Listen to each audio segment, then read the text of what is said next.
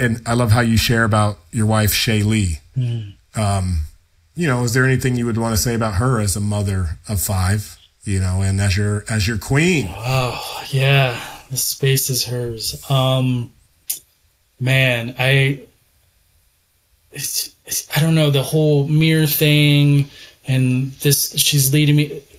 I don't have words for how much she's taken who she is and authentically just said no and said, you're going this way, and saw me before I was even aware of who I am. And in these moments, I'm just like, I don't know how to phrase the gratitude for just our divine union and what we've created in, you know, our magic outside of the kids. Just our relation has been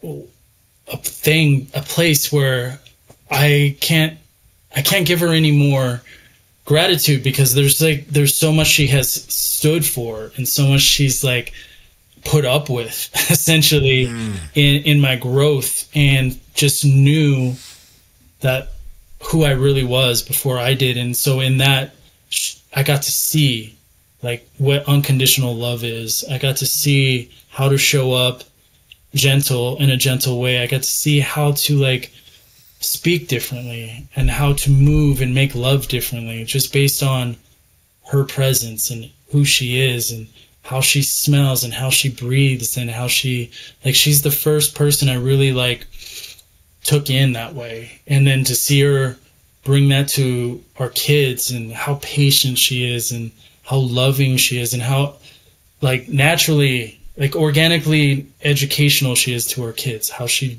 really breaks down things in a gentle way, versus my understanding of like, no, that's how it works. This is what, you know, like she's very soft in that way and very loving, even when it's hard or there's some wrongdoing to her. Like if I don't show up the way I know I could, she is quick to let me know, but in a way that's harsh to hear sometimes, but loving, you know. And so she's taught me how to hold that fatherhood piece that I didn't learn from my father, you know, not in a different way, to have that patience to lead my kids as a father.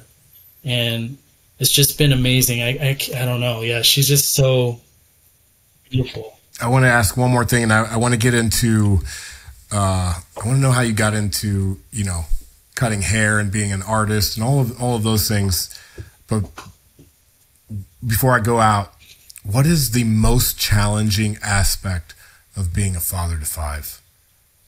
Of showing up for your family, you know, of 6, and then and beyond? There's a few, you know. Yeah, it's mostly challenge. It's mostly challenge. It's like a bunch of, it's so much love too at the same time. But the reason I'm asking for the challenge is because it's helpful to share our stories. Yeah. Mine is time management and spending that individual time with each one. And we do that, and I would love to be more potent with those spaces, and patience to understand their age and their development, and always educating myself where they're at in their, you know, 5 and the 3-year-old and the 8-year-old and the 17 and 18-year-olds, like just understanding where they're at. And it gives me a peace of mind. It does help my patients when I'm like, oh, that's where they're at.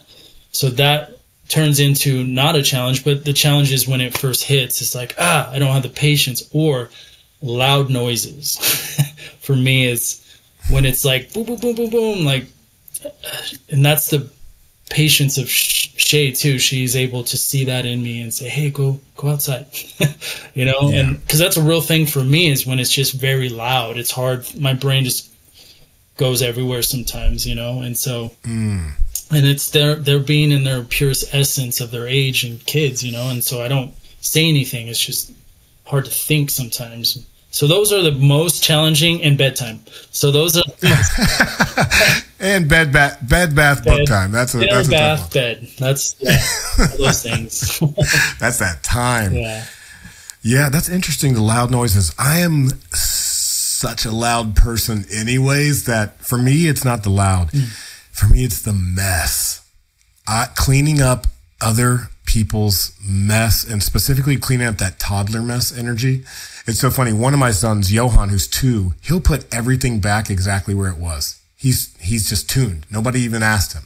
Holland, this fool will be like, he'll throw clothes off. He's throwing your stuff. He's throwing my crystals around and just like no regard for anything at all. And then we'll have the audacity to come to me like, hey, where are my sunglasses? I'm like, bro, I don't know. You spread your stuff all over the yard. Go look. But he's 4 and it's also adorable. But you know, and that shows up in my adult life. I am not here, like, I'm not tuned to cleaning up other people's messes. I'm encouraging us all to tend to our fires, tend to our gardens, tend to the aspects of our lives that get messy, because it's nobody else's responsibility but our own, right? And so with the kids, that does teach me patience. It does teach me compassion and empathy, because like at the end of the day, or at the beginning of the morning, like this morning at 6 a.m., I'm picking up stuff and just putting it away. It's a practice, though. It is, really, truly. And I feel like Johan and River are going to get along so well. It's gonna be fun. Yeah. And we spoke about that, the importance for you and I. We've been doing this dance since 2019 to get our families together, to make sure the wives meet, to make sure the kids get the chance to play. And I know one kid's going to steal something for the other and they're going to cry, and we're going to be there to be like, yes, I know this. Yeah. What a beautiful place to be in that, though, because it's rare to be in that kind of container or space. You know, like you go to the playground or sandbox and it's just like the other mom just automatically, you know, from my experience, the parents kind of like, whoa, your kid's a little wild, you know? But like to be in a container in a place where we have been there and understand that like we are allowing them to be in their purest essence as much as we can. And that's how we live in our house. But then, going elsewhere and other people's like barbecues, and it's just hard to explain in the moment that my kid is just running around knocking everything off the table. And it's not because of our parenting or, you know, anything. It's River is a true River, calm at times and rough sometimes, you know? So it's definitely, I'm excited to like be in the presence of other parents.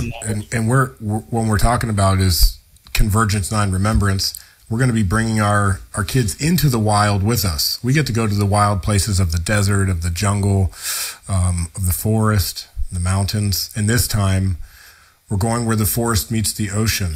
Olympic Peninsula, Washington. It is a wild place. It's also a young spirited place. So there's just so you know, there's a little private beach where our kids could be swimming. Nice. You know, we're going to have some kids programming so the men and women can get down and do the work together. You know, it's special, and it's special to be able to do that in a wild place. We're going to exit the square world and we're going to come back to the circle. And I know that there's a part of me that longs for village. I think it's a part of why I do what I do. Same. And longs for tribe, just like at that human level. What would that be like? I haven't even tasted it in this lifetime, right? And so we do these weekends. We get a taste of it. And what I know is when we come out of the square world, somehow the children they understand that wild place much better than we do. And then all of a sudden, like the digging in the dirt and the mud and the getting in the water, it all makes sense and matches energy, like for like. I love that. I've taken my family out to places in those spaces. I just know the brotherhood so much more. And I've remembered taking my son. He was on the cusp of like being too cool, turning into a teenager and he was digging his heels into this camping venture we wanted to go to with like-minded individuals. And as soon as he got there, he wanted to make it a yearly thing. He was in the dirt. He was like, he went back to self, and it was so amazing to watch.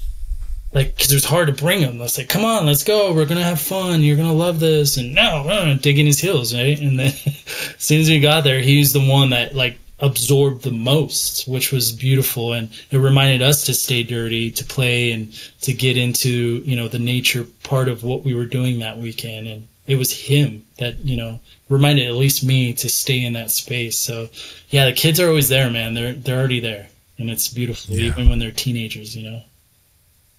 That's cool. What's your oldest? 18. He just graduated high school. Wow. Yeah, it's crazy. You got a high school graduate under your belt? Yep. That just happened. All right, so I'm staying with the dad thing. Listen, you got so much experience. I got to know. Yeah. What's been a bigger challenge and opportunity, because they come hand in hand, with teenage boys from the perspective of the father? Yeah. That has been a wound for me, and this has been part of my stepping deeper. So me and Shay had our sons, mine, hers, and ours. So she had Riker, I had Zion. And we connected so deeply, we became an instant family. It was beautiful, hence why we're here. Adolescence time, and where I was growing and, you know, de-shedding my story, I was like a helicopter dad while they were like in their 9 to 13 years old, right? And so that broke trust with at least her son, Riker, right? And so it's been hard. I thought I was going to be the cool dad. I still listen to some of their music. You know, I just enjoy still the youthfulness of teenagers, and my own teenager I haven't been able to really connect with based on how I show up and how I've shown up, nagging and nitpicking. And I know it's a big part of my work. And where does that show up in my life as I was a teenager, you know? And I've been able to do some deep dives based on that. So it's so funny how I expected to be like this dad as a teenager raising boys and excited to like, whoa, I'm taking a step back. And there's been times where we don't even acknowledge each other in the same room. Like, also, it's, you know, my resentment and all the things, but now where I'm at, it's like now I get to give him space and, you know, slowly step into his life because, you know, his dad's not around. He's a teenager. He's going through a lot right now. And I've missed out essentially on like 2 or 3 of his years, maybe 4, since I've been, you know, reserved on his, you know, growing in that stage of teenager. My son, he's just my son. He was like, it's just different. He's my blood. So he kind of took it. He took a lot of my helicopter dad or like all this, the way I used to show up. And I know it affected him. So I'm able to say sorry to both of them, but he took it differently, right? So I still stay connected, and I've been connected with my son Zion, but he also had his moments with me, as, you know, teenagers do. So I thought I would be this grandiose, like, let's go fishing, and I see that I will be that in their young adult lives. It's coming back together. So there was like a falling away from dad, and the crazy thing is I wanted them to like play some kind of sport, which they didn't, and to have some other like fatherly or uncle influence in their lives, and they didn't. So it's been hard and rough. You know, they tried the Sacred Sons, the Sons Youth. Like, I think they were on the first call, the first, like, with Trevor and everything. And Trevor did check in at Summit. He's like, how are your boys? You know, I'm like, they're 17 and 18 now. He's like, whoa.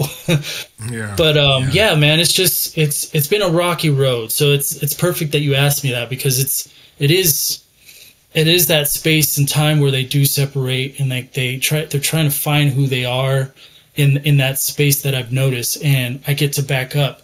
But I feel like it's, you know, and it's different for each boy of mine, each son. And I find that like I backed up maybe a little too much from Riker. So like I'm moving back in. So yeah, so much learning.